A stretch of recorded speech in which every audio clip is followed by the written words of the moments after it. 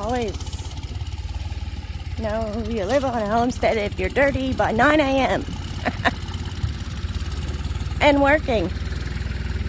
So here's what we've got done. So update, they got the posts back up. We got rock, and then the concrete is done. Look at that. That is from, we come out here last night and the contractor asked if we could keep the cats and the dogs off of it. I said the dogs no problem, don't know about the cats.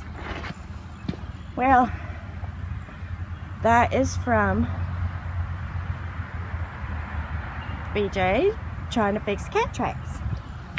And then we go all the way around fixing cat tracks. There's just a few that they realized, you know, better get off of here. So I fixed them. And late last night we was standing here and see all these little, while we was fixing them, that was Tater. Tater come walking through here wanting to go in. So he's just gonna leave those. He said I'll just leave those because Tater's small. But they go all the way across of it. That's okay too. Tater's small. Tater's small.